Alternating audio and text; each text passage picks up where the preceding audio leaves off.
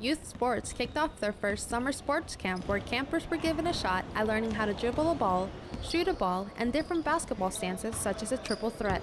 But the camp wouldn't have been the same without the help of volunteer coaches working within Marine Wing Support Squadron 171.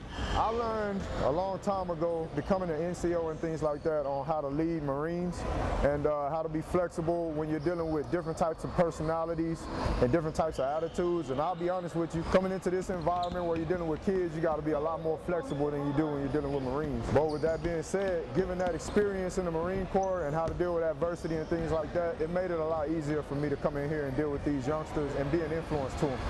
The coaches provided guidance and influence to the kids by using their own experience with basketball. Basketball has played a big role in my life because growing up, it taught me teamwork and how to share and how to be a good role player and team player. Basketball, actually, in my life, it plays a very big role. I played professional basketball before I joined the Marine Corps. Played on the All-Marine basketball team for about 2 years. So basketball means a lot to me. It's actually a love relationship for me. So. After 3 basketball-filled days, both the coaches and kids were able to leave the court with a sense of accomplishment and pride.